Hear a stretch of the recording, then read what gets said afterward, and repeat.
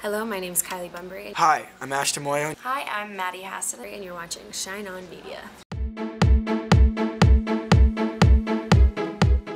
I don't know what he did or didn't do. I can't tell that to anyone. You have to tell everyone. I play Lacey Porter, and she is the most popular girl in school, and she's dating the captain of the soccer team. She comes off a little cold, and that's what you're going to see the first, especially the pilot episode. You see that she's a little cold, and people probably would consider her to be mean. I play Jill Masterson, and she's strong and tough, but she's also very sweet. She's very sarcastic. She's very lonely, and she keeps to herself because of all that's happened in the past and what she witnessed at such a young age. And when Danny comes back, she's a lot more welcoming than Lacey is because she doesn't really have anyone else. She's just more apprehensive in letting Danny back into her life, which rightfully so, I think. I mean, he murdered someone, kind of ruined her childhood because of it. She's a girl that's desperately trying to convey that she's okay and that she's fine, but underneath it all, she's nice when it counts, and she's vulnerable. If you can describe Twisted in 5 words, what would those 5 words be? Murder, mystery, drama, passion. Dark, mysterious, Mystery, love, triangle, romantic, funny, endearing, murder, shirtless. The first time you read the script, what drew you into wanting to be on the show? Was it the storyline? Was it your character? It was all of the above. What drew me in, I love murder mysteries personally myself, so that whole aspect drew me in. But then I really like the focus on the relationships, and what intrigued me was the Joe, Danny, Lacey relationship. And I really wanted to see, after reading the pilot script, I really wanted to see where that relationship would go. I think it was probably the relationship and the bond between Danny, Lacey, and Joe, because it's such an individual, strong friendship to have between 2 girls and a boy, and I know I never had that when I was younger. I think that drew me in the most because it's just like really, really sweet, and to have that torn apart by such a terrible, traumatic event is just something really cool and really interesting to kind of get to delve into at such a young age. Yeah. I did improv when I was a kid and stuff, so I loved doing comedy stuff. That's always a lot of fun.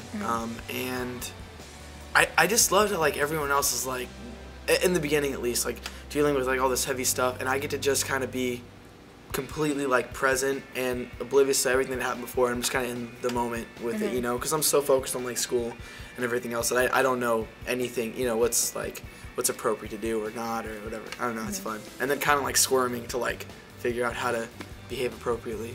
Just in the first episode, there are a lot of twists and turns. When you read the script, are you ever surprised by what's coming up next? And are you... Every time I get a new script. I just got a new script today. And every time I'm just like, you want me to do that in the show? That's a real thing you want me to do in the show? And they're just like, yeah. I mean, we're going to rewrite it a little bit, but it's going to be essentially as crazy as it is now. Yeah, I'm finding out every week, and yeah, I remember just the other day I had the whole episode. I had all the scenes with the guy who plays the cop on the show, Sam Robards, and that was like a lot of fun. Where like I see something that kind of like might incriminate Danny a little bit, and but yeah, I'm finding out. You know, we find out stuff every week. So I'm always anxious to get the next script because they don't tell us anything. We have no idea who the murderer is or, you know, any of those details. Am I shocked? Yeah, there are some true twists and turns. It's not called Twisted for no reason. And I know you're in kind of a love triangle. So can you just tell us about that and how that will progress throughout the season?